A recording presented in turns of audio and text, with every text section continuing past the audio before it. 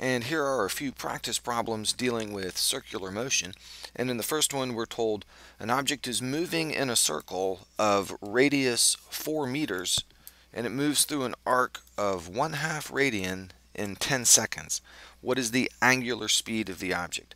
Well, the angular speed, usually given by the symbol omega, is the amount of angle that it moves through per time. So theta over t. And the angle we're told here is 1/2 radian.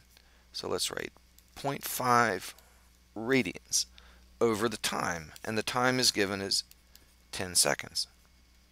So we'll just divide. 0.5 divided by 10 is 0.05, and you see the units, radians per second. So that's the amount of angle per time. 0.05 radians per second.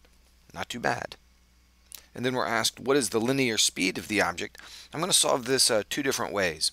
Watch this. First, just think what you know about speed. Speed is distance over time, and we know the distance, remember this equation? Distance is r theta, and s is commonly used for distance. Distance is r theta, and r is the radius. This is for any object moving in a circle of radius r.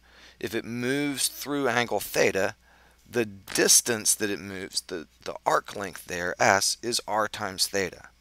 And that little equation is true if theta is in radians. So, and we're given theta in radians right there, 1/2 radian. So let's just find the distance. That's or we're given the radius is 4 meters. So it's 4 meters times 0.5 radians, and 4 times 0.5 comes out to 2. So 2 meters is the distance. And then you can say velocity is distance over time. Our standard equation for velocity, that's basically the definition of velocity. So it's 2 meters divided by 10 seconds. That obviously is 0.2 meters per second. Let me show you another way to think about the same problem. Okay, we could say v, the linear velocity, is r omega. This should give us the same answer here. V is r omega. What is r? The radius of this circle is 4 meters. And omega, we found out, 0.05 radians per second. And 4 times 0.05 is 0.2.